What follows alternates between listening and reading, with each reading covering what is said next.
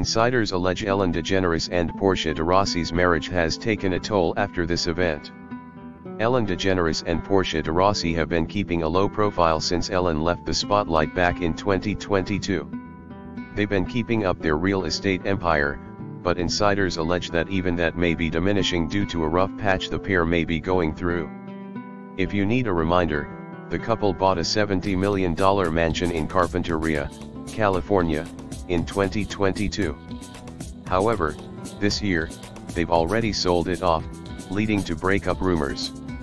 Insiders told In Touch Weekly that things may not be great at home. Ellen DeGeneres' erratic behavior was a long time coming for this comedian and former co-star. Ellen is known for flipping houses, but this one is different. It was their dream home, they said. They just celebrated their 16th wedding anniversary on August 16th, but it wasn't exactly celebratory. And since Ellen has more or less retired from the spotlight, she's home more, and it's allegedly taken a toll. Ellen being home all the time has taken a toll on their marriage. And Portia isn't working much either. They're always in each other's face, and frankly, they're getting on each other's nerves, they added to the outlet. Now Portia probably wishes she hadn't. She doesn't have her space.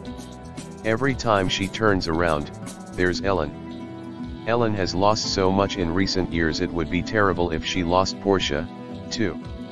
Maybe it's a rough patch, or something more, but either way, their real estate moves have confused everyone.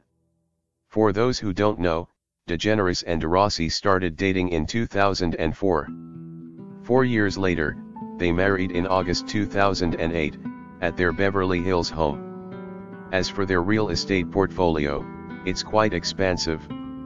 They bought and renovated a Bel Air mansion for $29 million, their nearly $14 million Montecito home, and their $8.8 million Coldwater Canyon home, to name a few.